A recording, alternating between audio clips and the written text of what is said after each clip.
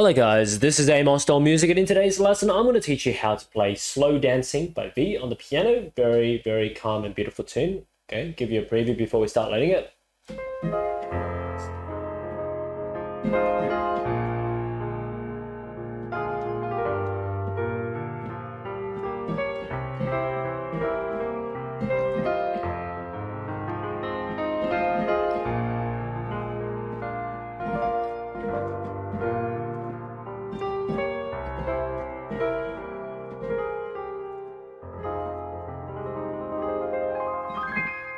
Alright, let's get right into it. So, melody and chords, that's the foundation, and afterwards you can add your own improvisations and decoration patterns to make your own versions. So let's break it up to two parts, it's easier to learn. First part, right hand starts on the C here, so middle C is here for reference. We go up an octave C, that's where we start.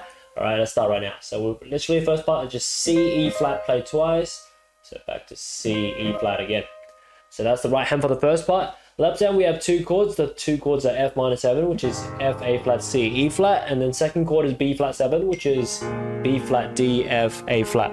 So with these two chords in mind, so F minor 7 followed by B flat 7, the two hands together goes like this. So right hand starts after E flat chord by itself, and then right hand continues after E flat chord by itself, like that.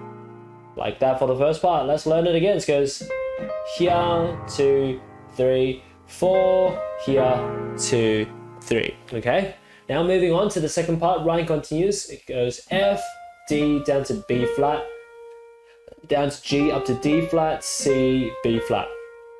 That's it for the right hand. Let's learn it again. It goes F, D, B flat, down to G, up to D flat, C, B flat. That's it for the right hand.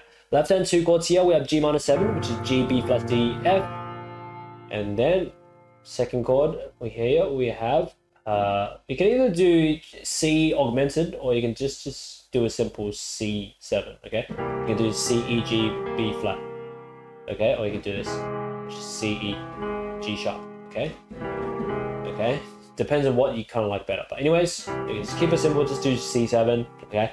So two hands together, right hand starts, together, here. Yeah, so you can do that with the C7, or you can do yeah, more funky with the C augmented chord. Alright, so yeah, up to you, pick one and go with it, okay? But anyways, so yeah, so you can do,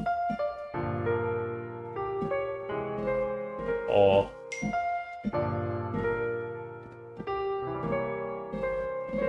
yeah, just pick one and yeah, go with it, okay? So turns for the two parts will be played back to back like this.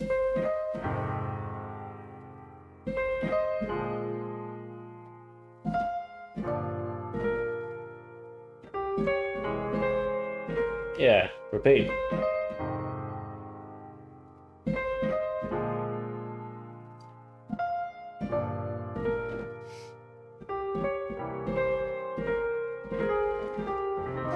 Yeah, so once you get the melody and chords all good, you can start to add your own improvisations and decoration patterns to make your own version. Left hand you can do octave bass and arpeggios.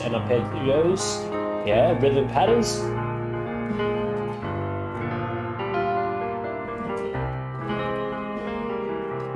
That kind of thing. And right hand, you're going to harmonize it based on the chords to make a thickened texture. Let's play around.